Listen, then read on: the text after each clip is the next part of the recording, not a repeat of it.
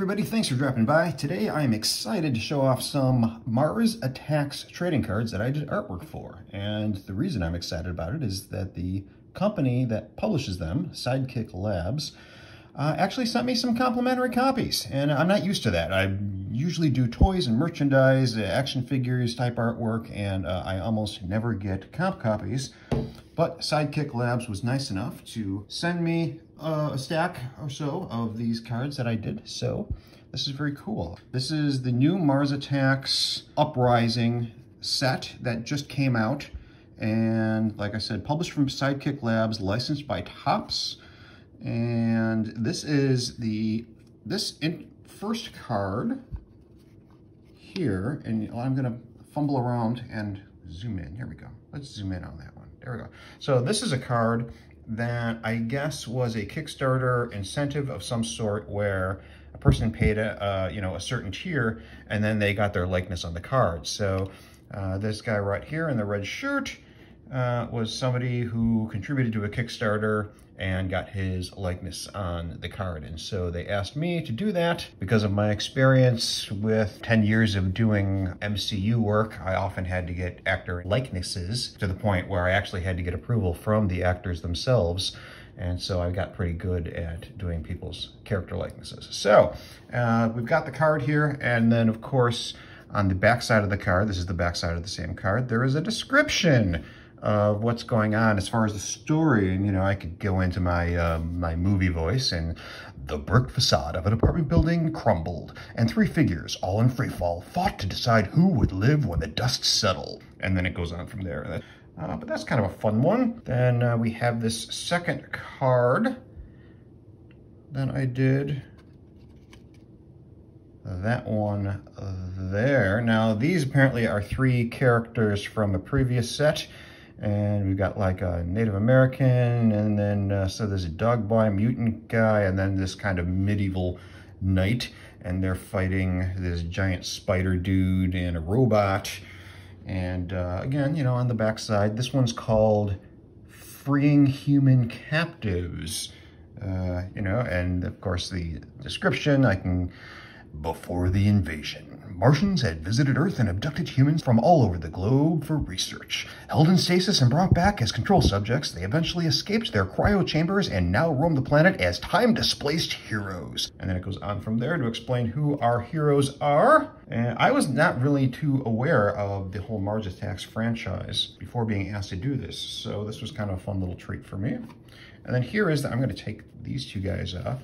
Here's the third card I did. And of course, you got the downed flying saucer with the Martian getting out and fighting these two cyborg soldiers.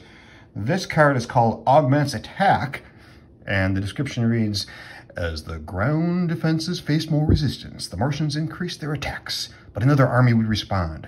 The cyborg augments, with powerful weapons that would easily hone in on and bring down the alien craft. Downed by well-targeted blaster fire, a Martian pilot emerges from his smashed saucer, forced into one-on-one combat with these half-robot heroes whose cybernetic implants had turned them from ordinary humans into walking war machines. And that goes on to describe more. Okay, so those are the three cards that I did for this set. And then they sent me a stack of these creator autograph cards. And that's what it looks like on the front side. And I'm guessing I signed my name here in this spot. And then on the back, it says Signature Series. You can see what that says there. Yeah, Signature Series. This card holds the authentic autograph of Scott Johnson, illustrator. Here's the thing. I'm not typically in the trading card market. I haven't done a trading card. I did a Legends of the Five Rings card about 15 years ago. And before that, I did some Rifts cards. But I don't know what to do with these. Like, what do artists do with these signature cards? 2 of 9. I guess there were 9 artists that worked on this set. So I am artist number 2.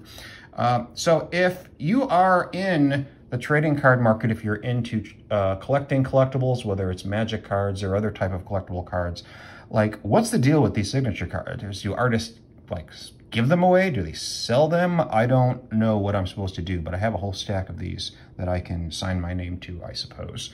And then I also have, like, I got a stack of these that they gave me, and I'm very appreciative that, you know, Sidekick Labs sent these to me. I also got this really cool metallic one, and they only sent me one, so I guess this is a one-of-a-kind thing, and it's made of metal. And it's kind of, here's the back side. So yeah, that's a neat one. I like the colors on that one too. That's very cool. And I guess I just sign it with a Sharpie right here. So this is, I only got one of these, so I'm not sure. But again, I don't know what to do with them. So let me know in the comments if you guys are familiar with trading cards and you're into it. Let me know what you think of the cards themselves. Are you a Mars Attacks fan? And should I do more of these if asked? Because it was kind of fun. I enjoyed doing this. It was a new franchise for me. Not really familiar with Mars Attacks prior to this. But I think I will definitely do more if given the chance. All right, guys, that's about it for today. Just wanted to show off the new stuff. Thanks for tuning in, and I'll catch you next time. Bye-bye.